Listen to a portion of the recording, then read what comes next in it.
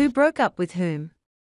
This is a question that has been on Kardashian fans' minds after Kim Kardashian and Pete Davidson's unanticipated breakup. The news of this breakup came amid rumors that the reality star is getting back with her ex-husband Kanye West. While sources state that it was Kim who broke up with Pete after he proposed to her, fans don't feel the same. Who broke up with whom? This is a question that has been on Kardashian fans' minds after Kim Kardashian and Pete Davidson's unanticipated breakup.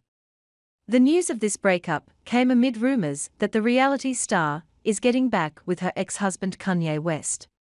While sources state that it was Kim who broke up with Pete after he proposed to her, fans don't feel the same. As per The Sun, a source close to the former couple revealed that the SNL star was tired of Kim trying to control him.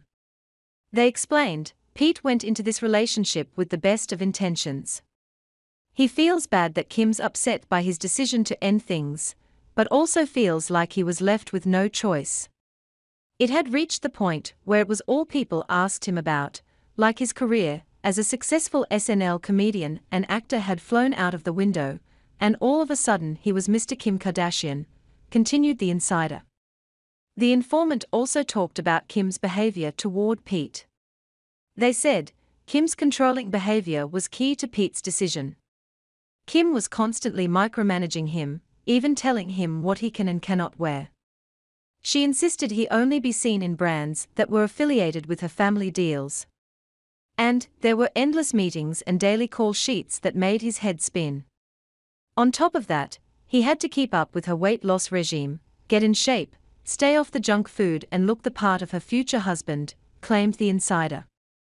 They also talked about how excited Pete was to get away from Kim when he had to go to Australia for his movie shoot.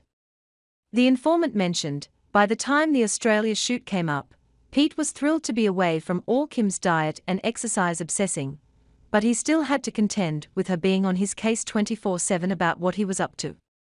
The real reason for the former couple's breakup is unclear as of now. However, a source close to the family noted that the proposal wasn't Pete's idea. It was momager Kris Jenner who enforced the idea of proposing to Kim on Pete's mind. As per sources close to the family, Pete was reluctant about the idea of proposing.